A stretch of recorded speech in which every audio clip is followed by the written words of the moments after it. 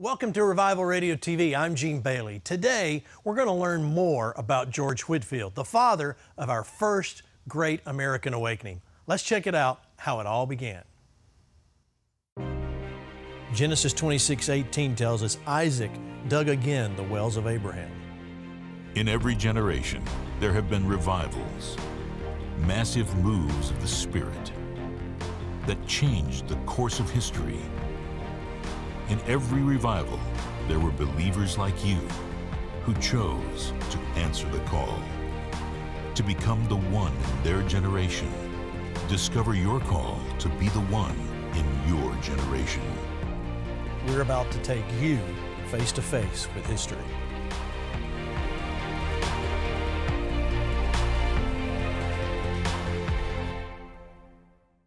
So let's get into today's program. With me again is Doug Bonner. Doug, glad you're here. Thrilled to be here, Gene. Let's talk about someone that a lot of believers here in America may have heard about. They hear his name thrown around a lot, and that's George Whitefield. And so talk to me about who he is in his story. Well, he was an Englishman. He was born in the early 1700s, but he had an amazing adventure. He was an evangelist, and he felt prophetically called to the colonies that would become the United States of America. He preached 18,000 sermons, gave 12,000 talks over a 30-year period.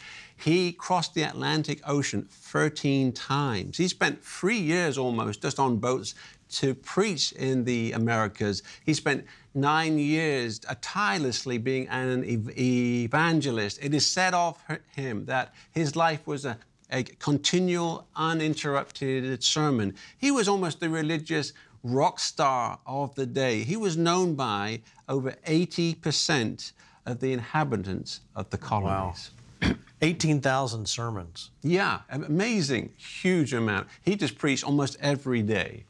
And isn't that what we're supposed to do, is live our life as a living sermon? Absolutely. What an example George Whitefield gave us. So I want you to watch this brief video and learn more about who George Whitefield really is. In an upper room at Oxford University, a small group of ordinary young men gather in what would be named the Holy Club. Little do they realize that they're about to give birth to a movement that will change the world. Among them are names like John Wesley and George Whitefield. These men will challenge the status quo of the most powerful empire on earth by taking the gospel out of the church building and into the streets and fields of England and America. These sparks will soon engulf the world, known as the First Great Awakening. It will spark the American Revolution and ring the death knell for slavery. All right, let's dig into this, Doug.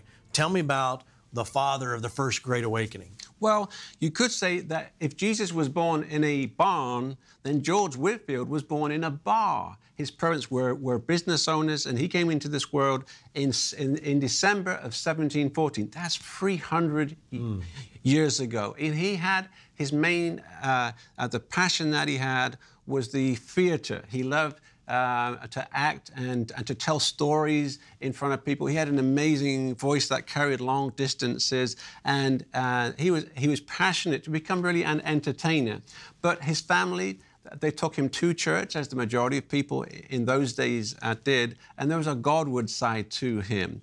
As a young boy, he said to his sister, he said that God intends something for me which we know not of. As a teenager, he told his mom once, he was going on an errand, and he said this. He said he received a spiritual impression that he would become a minister or a preacher one day. Well, his mom just laughed at that, because there were two sides to George at that time. There was the spiritual side, and it wasn't good. It was annoying, his mom said, because he was just holier than thou, and he criticized, folk for doing things he felt were ungodly. But then there was the George side, and then he would just turn around and do exactly those things. But as he grew up, he wanted to go to Oxford. and receive an education. But his father had died when he was very young, and they had no finances. But his mom, she made a way for him to enter into Oxford under a scholarship where he was basically, it was called a servitor. He was a butler to the older students. Little did he know the transformation that would happen in his life when he went to Oxford. So, born in a bar. Yeah, in a bar. Can you believe that? Born in a bar, called of God, and gets from that lowly beginnings to a place of being in Oxford. Now, Oxford still has, what a statement now, even today, when you say you went to Oxford, it's a tremendous thing to be able to say. But he was also connected with the Wesley brothers somehow. Yes. Tell me about that. And there's a specific story I want you to share about the woman in the drowning incident. It's a great story. He said, I went to Oxford without a single friend. And the first year out at Oxford, it didn't help because all the wealthy students that he was serving were encouraging him, as he said, to join in their excess of riot. So he was trying to be holy and good and pleasing to God. So and have a good time. Yeah, no, but it was the Wesley brothers that, I mean, they saved him in the sense that they poured him into their holy club.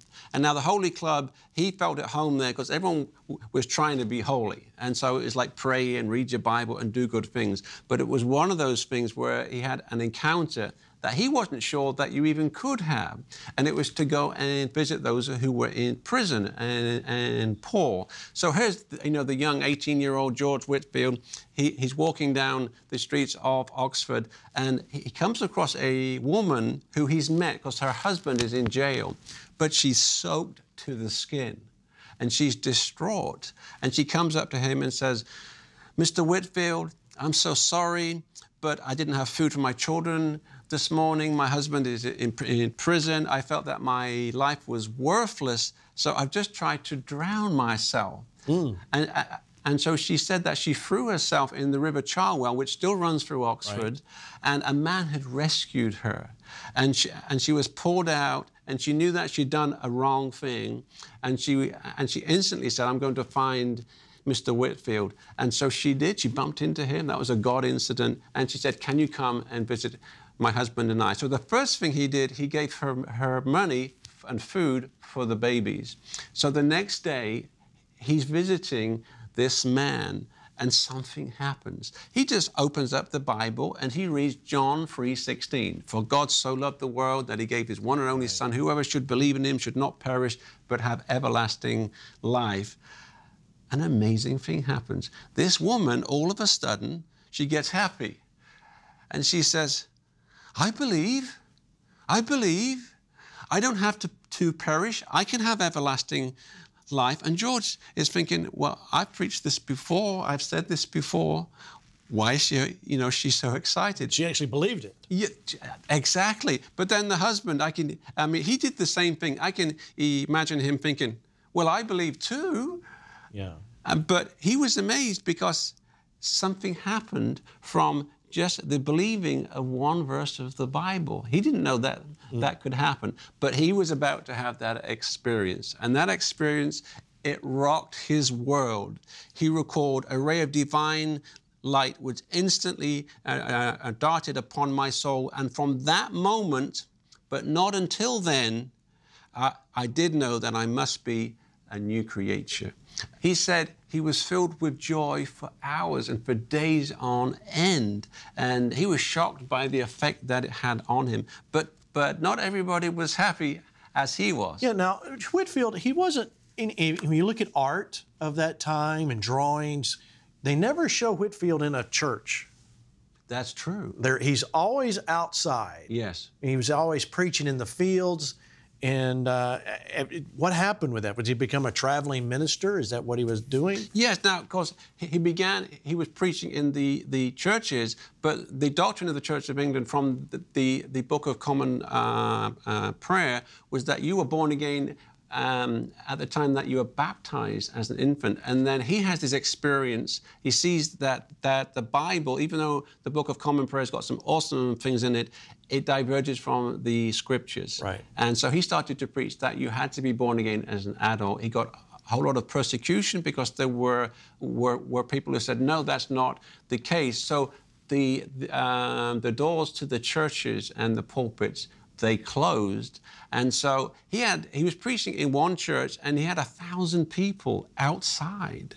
And he realized, wait a minute, I can be more effective outside than inside of the churches. Well, and I think what you just said there is tremendous truth that we all need to take. This just goes right into what we talk about, being the one. You can be more effective outside the church than you can be inside, because that's what you're supposed to do. You're supposed to take this gospel to the world. Yes. And take it to, so he was a living example of what needed to happen. Yes. As preaching out and taking the gospel to the world. He truly was the one, being the one, wasn't he? Yes, and there's a great story about that. He was in the Bristol area, which is on the west coast of, Right. of England. I grew up around that area, and it's a coal mining area. So he's just walking there, and the shift is obviously ending for a whole bunch of coal miners who are coming out. Now, because they are black, they're covered in the coal dust. All you can see is the white of their eyes. So he calls over to them, and he said, "Blessed are the poor in spirit, for theirs is the kingdom of heaven." And they stop, and then he says it again, and they're shocked because why is a minister talking outside of the church? Because preaching is only supposed to be done inside. Well, he preaches to about 200 of these guys. An amazing thing takes place. He's preaching on the darkness of the pit of hell and being separated from God, and how Jesus was a friend of publicans and sinners. Right. But I mean, these coal miners were called, they were crude and coarse and cussing men. Right. But all of a sudden, he saw that tears would pour down their faces and leave white streams. He said it was white gutters on their faces. And he realized that God was touching these unchurched men. Well, he preached for a number of days. In a few days, there were 2,000. Then 5, then 10. And he preached to a crowd of 20,000 people. Unheard of in those days. In the years leading up to the American Revolution, one man sowed the seeds of revolution simply by changing men's hearts. This Englishman sparked the embers of revival in England. Then he brought it to America, where the flames swept like a wildfire. His dramatic storyteller sermons drew thousands of followers throughout the colonies, from New England to Georgia. Vast seas of crowds who gathered outdoors became converts after hearing him explain about the new birth we can have in Christ. The pulpits of the churches were closed to him, in both England and often in America. Yet he reached into many of these churches, and from the pastor to the parishioner, entire churches were saved and transformed. George Whitefield was responsible for changing the way Americans thought about God, the church, their liberty and equality, and by doing so, transformed a nation and the world. So he comes to America, and so what happens when he gets here? Well, he starts to preach. An amazing thing happens is that he goes to the highways and byways.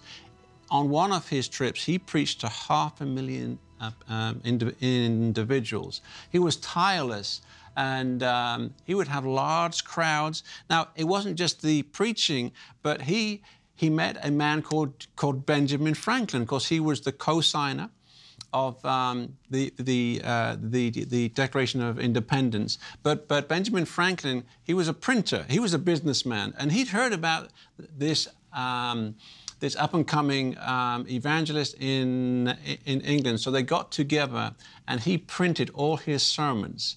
And even when Whitefield was not preaching, his sermons were.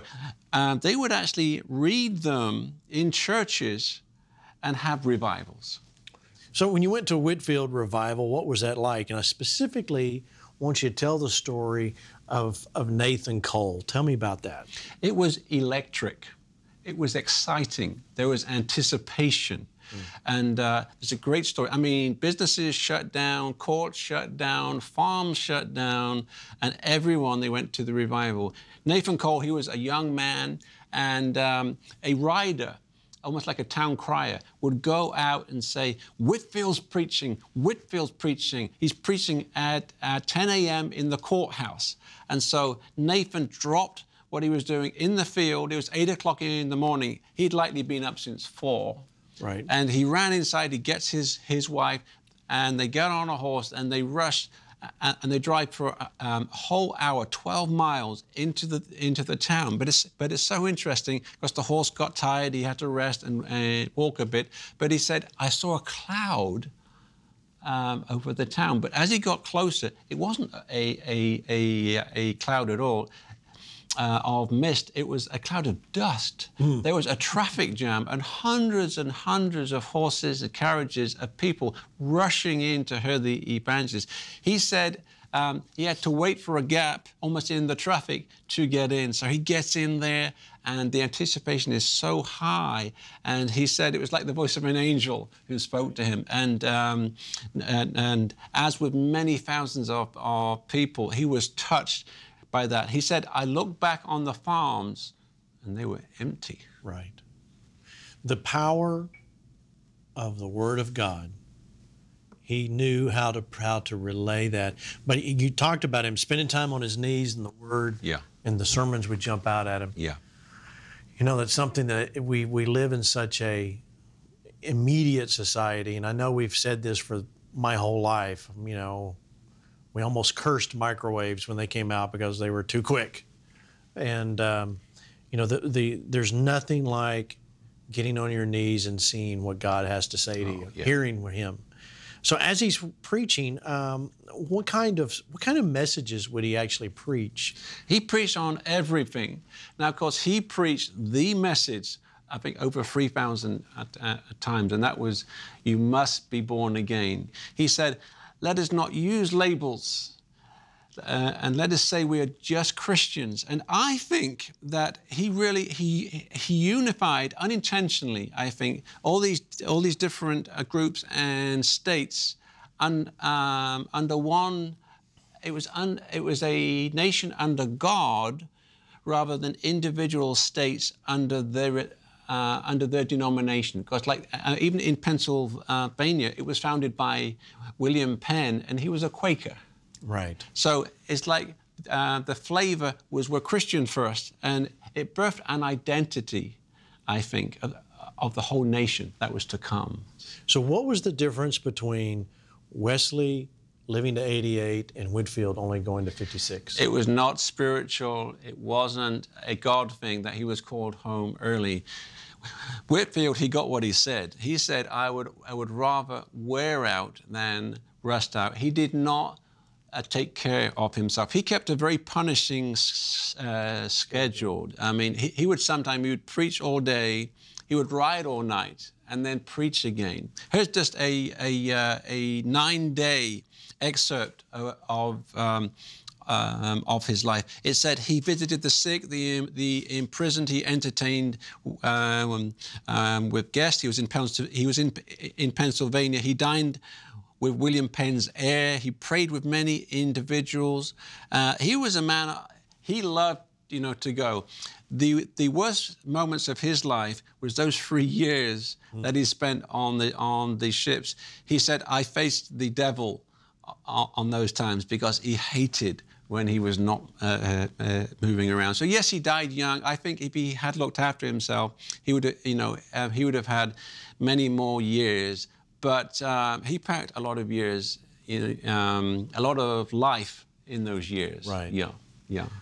Benjamin Franklin was pretty skeptical, wasn't he? Yeah. I mean, to be honest, I was too. It's like, are you kidding me? I mean, 30,000 people. How about 300? Right. I mean, no microphone and no amplification and all the noise outside. So it's a great story. Franklin is in Pennsylvania. He's listening to Whitefield, and so he's skeptical.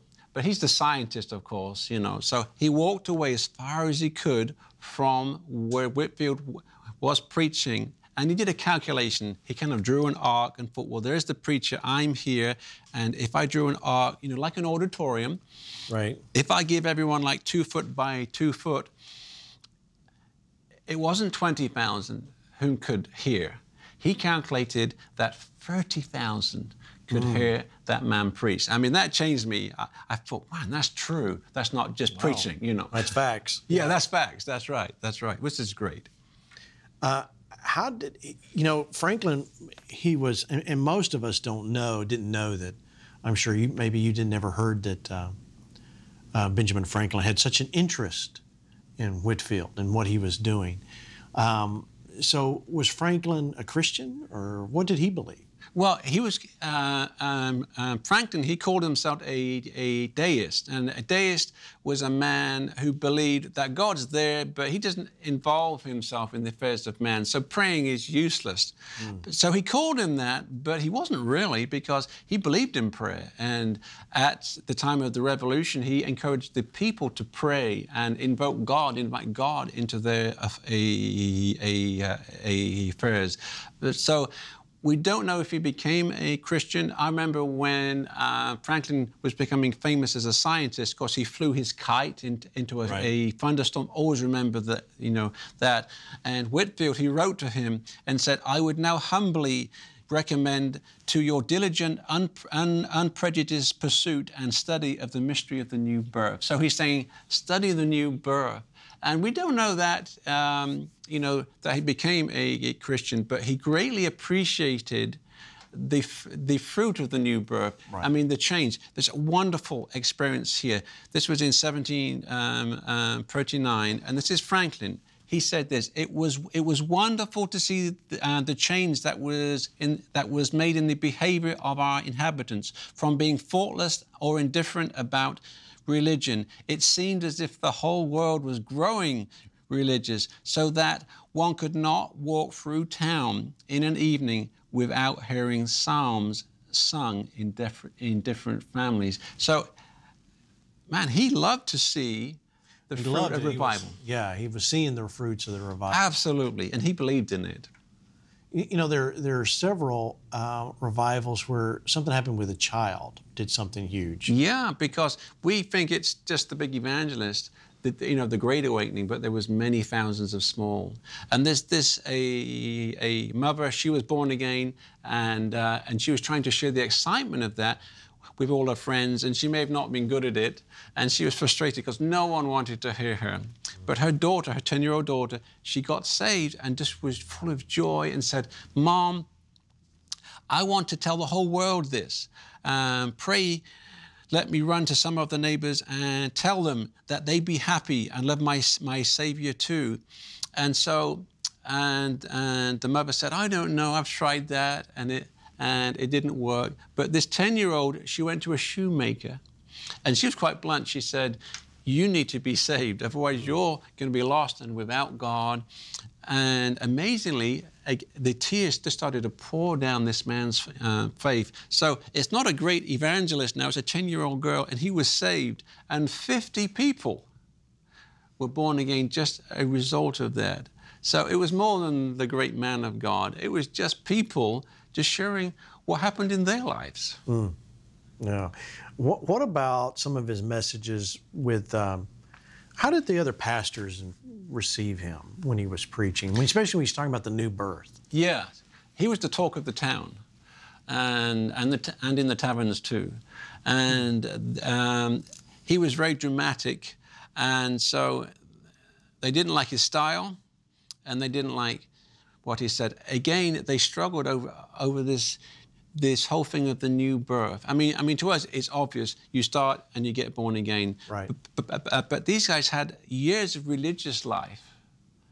And so he was shut out of the churches, even in the colonies often.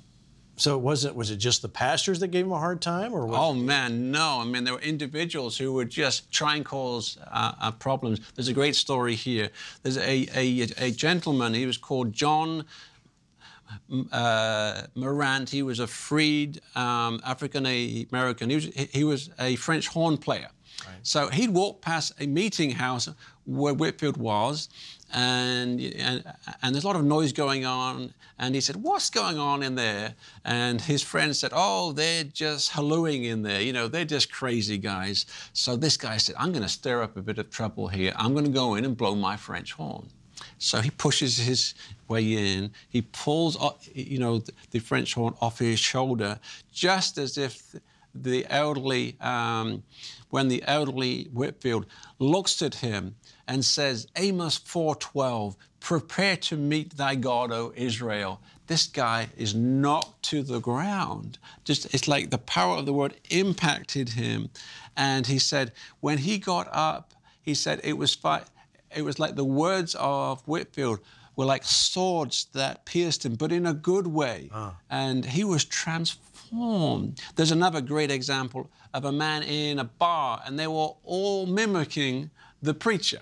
Right. You know, and you know, because he would jump around, he'd cry often, and so they thought that was hilarious. It was free entertainment. Sure. So this man gets up and says, "I can do this better than you all." So he gets up. He's handed the Bible, and